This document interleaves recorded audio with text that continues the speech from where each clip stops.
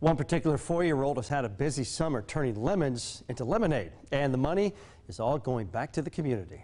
2 News reporter Kelly King introduces us to her and shows us how her efforts are what's working in the Miami Valley. Can I get a lemonade? Nothing sour here. Which color cup? This might just be the sweetest lemonade ever sold. This lemonade will be delicious. It tastes like normally what lemonade tastes like. Because of the person who's selling it.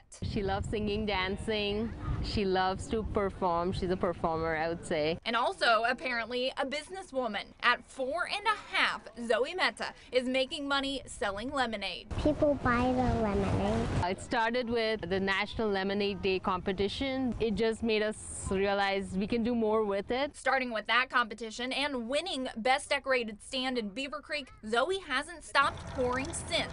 Can I get some lemonade? Selling her lemonade $1 a cup. Then I donate it.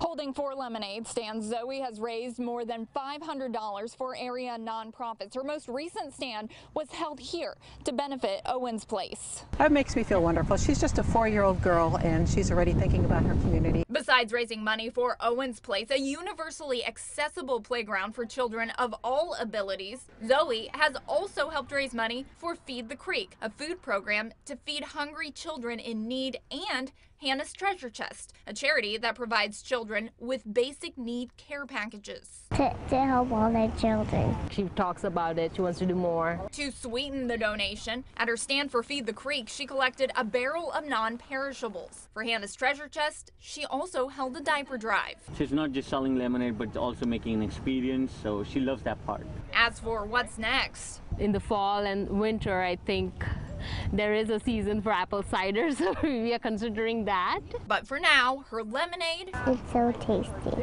and efforts get 2 thumbs up. You make good lemonade. Kelly King, 2 News, working for you.